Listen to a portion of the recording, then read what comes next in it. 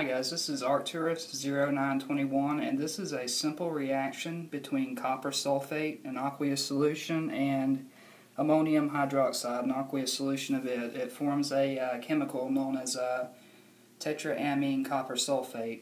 You'll see the reaction here in just a second.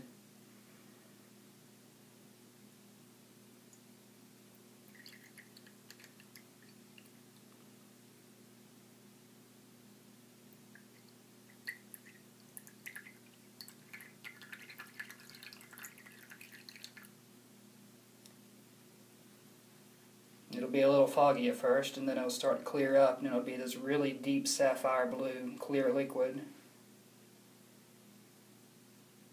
It's actually a chemical cousin to what's known as a Swissar's reagent.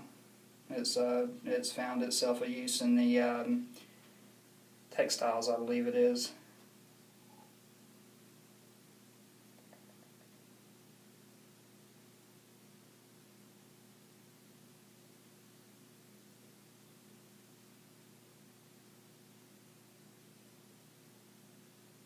Okay. What usually happens is the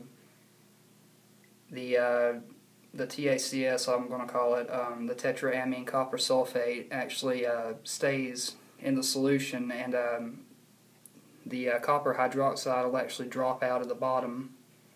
And I believe because I used warmer copper sulfates, why it's not letting it really drop out too much, but that's usually what happens though.